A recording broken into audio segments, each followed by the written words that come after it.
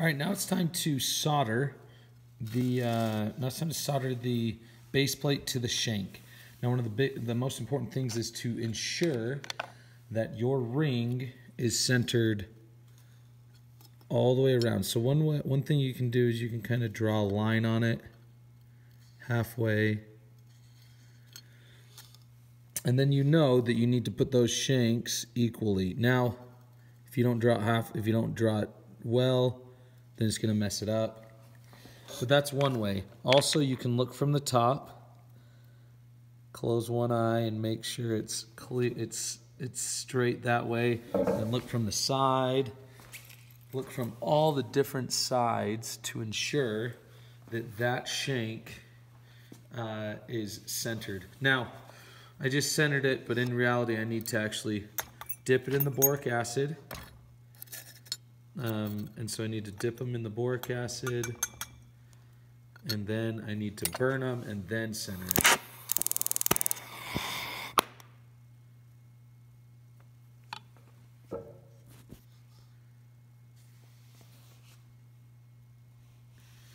So once those are burned off, then I'll center it and I'll be good to go. So I can take this, these are hot, right? It's metal. So I'll take this and I can, with tweezers, I can adjust it to what I need.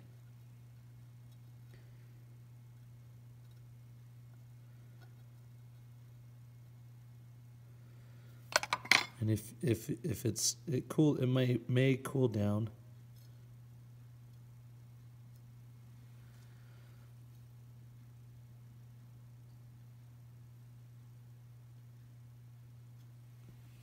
All right, so that seems to be pretty good. I'm now going to take my flux and I'm going to put flux right at the base of those prongs.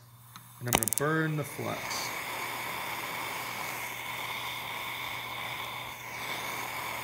And as I burn the flux, it kind of creates that crust, that crustiness. And now I'm going to put 4 pieces of solder on that ring, one on each of the prongs. And I'm doing my very best not to touch or not to bump those prongs, because if I do, then it may bump them out of sync, or out of square, out of what I wanted.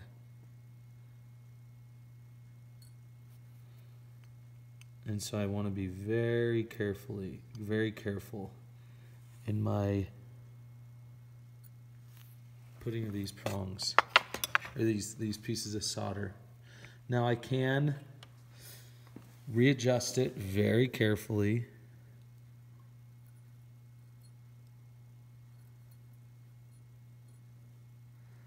So that the solder is as close to these areas as possible, almost leaning on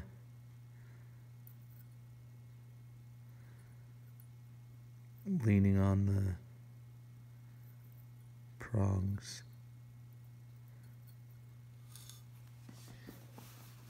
I double check, make sure it's square, and then it's time to solder. Now remember, solder goes where the heat is. So I want to make sure is I want to heat from this back side so that the solder flows from the inside underneath, attaching the prongs to the base plate.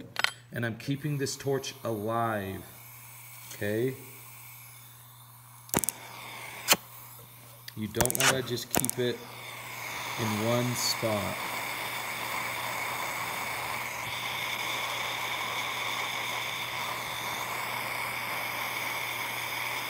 Keeping those torches alive, heating it from both sides.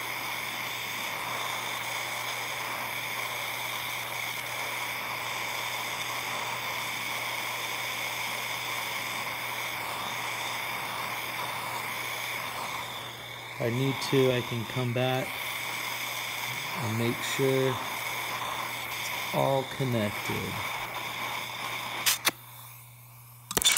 I don't want that ring to get really hot. So I'm just tapping it. I'm just barely touching it.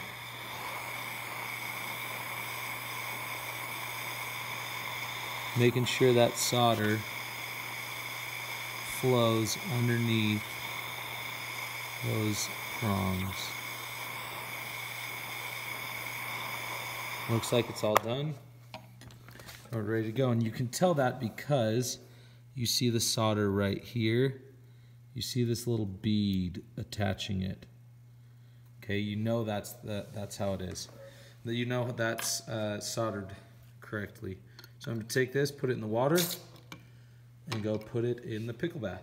Now that you soldered, you should see that it's all attached. It's all attached really nicely. Okay, now this is why it's so important to file the buttress or the shank before, so that it has a smooth transition, right? It may not be perfect. You may have to sand it a little bit, but it should be pretty nice. And your setting looks nice. If you look at it from the top, everything should be hidden, the base plate.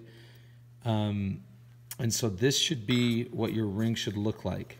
At this point, you can go in and sand some of these areas, right? If you need to, you can get a half round file and you can file some of these areas. Now the difficult thing, this isn't a bad thing to do. The difficult thing is do not use the flat side. You want to use the half round. And you'll file, and you can come back with 500 grit sandpaper, and you can sand, and you can see in there, right there, I cut that a little too bad. It should have been a little bit better. But you can come in here and sand.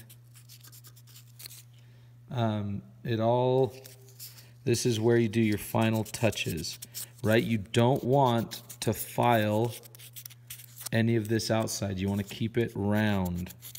But you can come in here if you need to and just do some small sanding. Right, that angle right there is perfect. Whereas this one, we could have done better. But you'll learn. Even teachers make mistakes.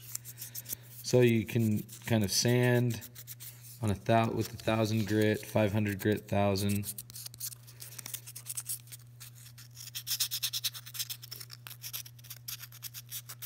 And you're just cleaning up these edges. Okay? Now, once this is done, it's now time to set your stone. Okay? We have not put the stone in the setting after soldering the base plate until now. So you're going to check to make sure your prongs are all straight. And if you need to, you can get square nose pliers. And you can lightly bend these out just a little bit.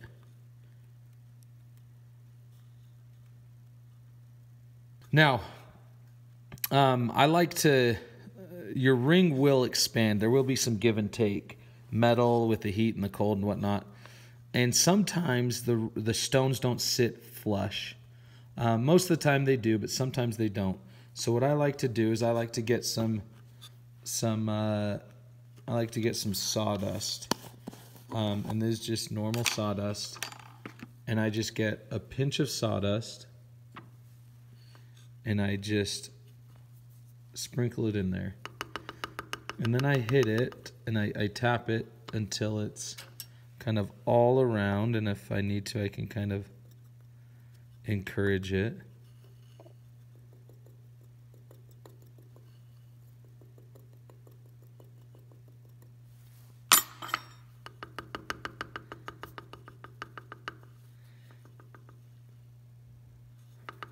Okay, until it's nice and soft, until it's nice and even. And then I'll take my stone, which has been attached to the leash. I'll take my stone and I will drop my stone in the setting. And I will now push it in, and I'll make sure it's nice and square. And I'll look at it from all different angles and make sure that it's square, that it's put in. If I need to, I can tap it. But you want to make sure that it is square. Now, after this point, it's now time to push the bezel in. So what you're going to use is you're going to use this pusher. It has a square front. And what you're going to do is you're going to put it on one side and you're going to put it on the bezel and you're just going to roll it up. But what you're going to make sure the square, the stone stays centered, you're going to push opposite. So you'll push here, you'll push, imagine there's a clock. 12, 1, 2, 3, 4, 5, 6, 7, 8, 9, 10, 11, 12. You'll push 12 and 6, 9 and 3, like 1 and 7, 10 and 4. And the first push is very soft. You're barely even pushing it. And then you'll push it again and then again until it's all the way pushed in. And I like to keep my thumb on the top just so it doesn't scratch the stone. If I slip and I take it, and I'll just slowly, and I'll zoom in so you can see. What you'll do is you'll just bend it up. And then I switch it over, finger there, and I bend it up. Go opposites, and I'm always working opposites.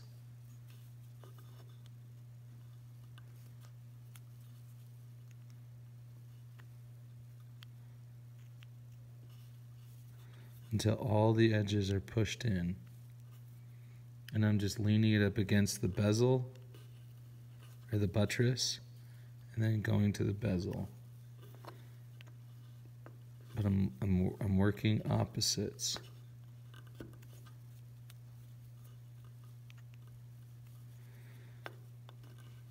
And once all the sides are pushed in,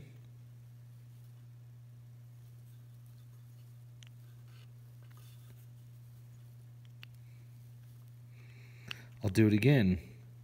Only this time I do medium pressure, and so I push and I roll up. I'm pushing down with my thumb on the stone, and then I'm pushing over.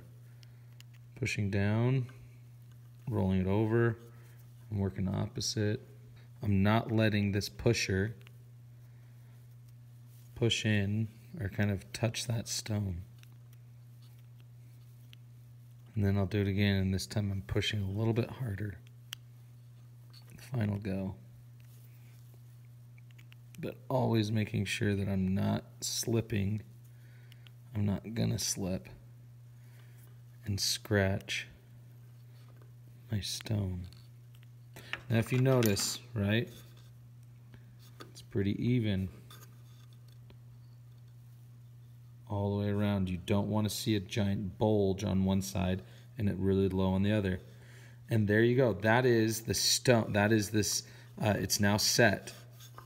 If you look, it's pretty symmetrical. Now it's time to polish. Now the hard thing about polishing is that you do not want your stone to get polished. So you've got this part right here. You don't want to touch the top of the ring. So what you're going to do is you're just going to polish these sides. And if you come right here, you see I'm just keeping the ring away from the stone.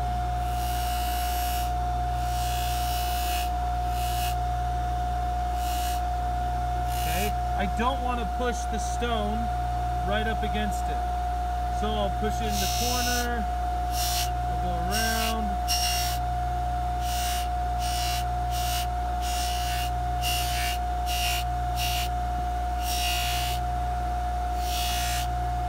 I'll go around here, push it into the corner there. I don't want to lose control of this ring. If I do, bad things will happen. Okay, if I need to, I can go and polish it again. But I'm keeping that that stone away from the actual root, the actual tripling. Okay? So now I'm going to go to the rouge and do the same thing. I push it into the corner. I keep that stone away from the polishing wheel. And it may get a little bit polished. If you have a white stone, it may redden it. It may redden it.